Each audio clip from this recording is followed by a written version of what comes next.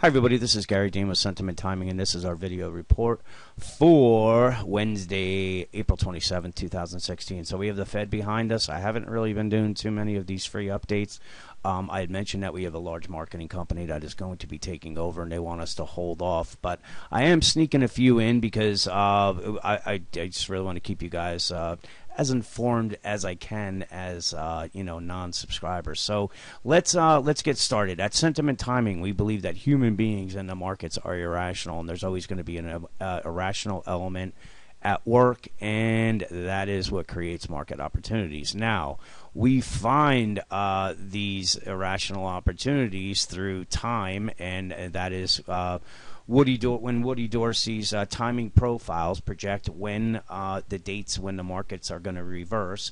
Then from there we match it up with sentiment, and he has a database of sentiment, and if we're looking for a top on a particular date, we want to see sentiment with a few or 4 or 5 extreme bullish sentiment readings, because it means that all the traders are on that side of the tape, and usually that means that there's a reversal is pending.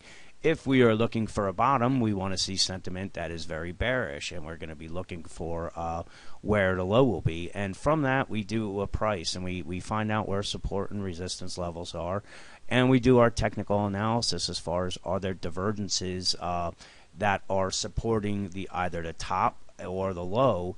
And if that takes place, that's when we start just looking for the reversal, and usually it's just a matter of time, because when everybody is in their euphoria phase, everyone's looking to buy, all the financial medias are telling you it's safe to buy, this time is different, and they kind of shut up when the market goes the other way. And then when the S&P is 150 points lower, they're telling you that you need to get out of this market, and that's typically when a low is going to be made. So we're at that euphoria phase now, and I'm hearing a lot of people saying that this time is different.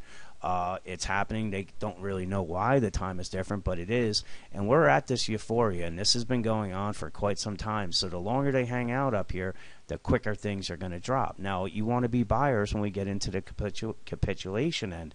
That's typically when all the sentiment is very low and that nobody thinks it's going to go up. AKA would be the February lows. There wasn't anybody looking up. Kramer was saying that you want to sell the rally. Now he's into you have to buy the rally because it's different. All the financial media outlets are doing this. They just follow this cycle. And if you know how these cycles are going to run, you can position your trades that are going to be looking for bottoms before the bounce and looking for tops before the market rolls over. And you just have to be patient on it. Things are not going to be 100% correct, but you're going to know, whether it's safe to be buying or should you be shorting. And that's really the main thing, because some of these market calls, as far as the dates, aren't going to play out. Our last one didn't. We are looking for an intermediate term top sometime in March, and when we had the central banks that intervened, it pushed things higher, so we just moved to our next date. But when you're right, somewhere around 80% of the time, as far as with your low and high dates, it's going to happen that you're going to be wrong here and there. And we've never had price that really confirmed any kind of downtrend, but it does not make things any safer to be buying.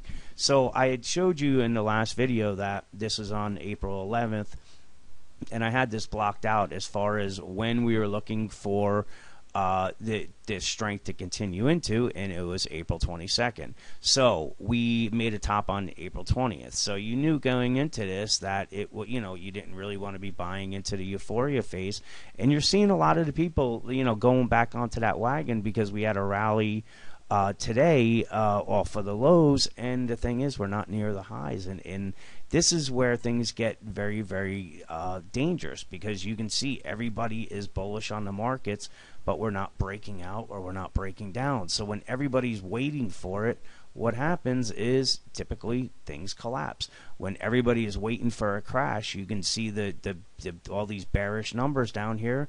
What happens is you rally. So if you know how people are feeling about the market, you could do regular technical analysis, and plus you have one of the best market timers in the world who's been doing this for some of the largest institutions in the world for over 35 years, and letting you know when to expect the market to roll over or to be reversing to the upside, you need that kind of information, because what happens now is everybody comes very, very complacent. When the market's going up, it's actually really boring. And nobody really expects anything to happen, any kind of real shockers to the downside, because all they're hearing is bullish statements from the financial media outlets, blogs, and on why this market's not going down. And before anybody picks up on what's going on, the S&P's down 100 points, and then everybody gets bearish on the markets. So this is a huge red flag with all these bullish sentiment readings up there. If we take a look at the intermediate term, you can see that this has also reached the top. So we know time-wise was going to be on the 22nd. We know we have extreme bullish readings on the sentiment readings. And if we take a look at just our regular charts, this is a daily chart. Here's your bearish divergences. We have 1, 2, 3, 4, 5. So we have everything in place for a drop, but what we really need is the S&P to drop through this 2074. That's the only way momentum's going to pick up on the downside.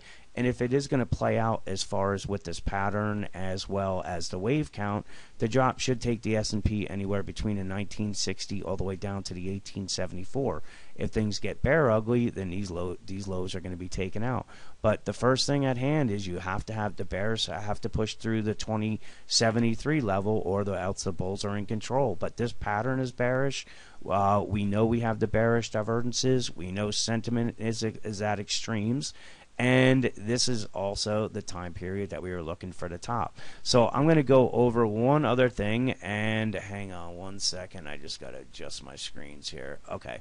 So what I want to do, bear with me one second. I'm going to pause you. Okay, so what I'm showing you here is this is a chart of the Russell 2000, S&P 500, NASDAQ, and the Dow Jones. And the reason why I'm showing it is, if you notice the checkered right here, this is the Russell 2000. So they are the small caps, say your risky type traders that are usually wrong 90% of the time. Well, this has been lagging this entire rally right there. And so we know it's the lagging index. Now, the reason why I'm showing you that is typically you see people run into the laggers at tops, or they run out of them at bottoms. And if we take a look at what's happened now, I just switched it to 1 month. Look what is leading the markets right now, the small caps, as the NASDAQ has absolutely collapsed, and you have lower highs on both the Dow and the S&P. This is a major, major, major red flag, and it's something that, like I said, you have to pay attention to, because we already went over the other periods, the other things that we look at as far as sentiment, time, and divergences. So now we have the small caps that are leading the way, and it's another red flag. Now, one other thing I want to show you is this. This is the S&P. In the blue, this is the VIX. Look at the VIX at support, and look at the S&P at resistance. Every time the financial media gurus came out and said this time is different, we saw an absolute collapse in the S&P. So again, this is not a safe market to be complacent. And remember what I just showed you with the small caps leading the way. Well, the total money flow, small caps, the big boys, are actually selling this rally very, very hard right now. IWM is the ETF for the Russell 2000. Minus 260 on the money flow. Block trades minus 251. So they're selling the rally, and that is the index that's been leading everything. So, like I said, we have there's a lot of reasons to be very, very cautious right now. Typically what happens when the markets go up, everybody believes that everything is fine, and they don't need any help, or they don't need the information from the best market timer in the world. And the time that they typically come running to us to subscribe is at the capitulation end. So we get many cancellations because everybody knows what's going on here. From there, we usually top and head down, and what I'm saying is you really want to stay ahead of the curve, because the market is not giving you enough time to get out. It's moving down 100 and 150 points in a matter of days. So you need to know what to expect, and you're going to find that out from Woody Dorsey. Like I said, he's considered by many on Wall Street as the best market timer in the world. and it's something that you want to do, especially now, because things are very, very complacent, and you want to know when to expect a low, when to expect a high, and be able to front run these moves. So with that, anybody that takes the free, I think we're doing a half off offer. Same thing applies. I'm going to give you a free membership to Markets Path. It's typically I charge $80 a month, so it's a $960 value free.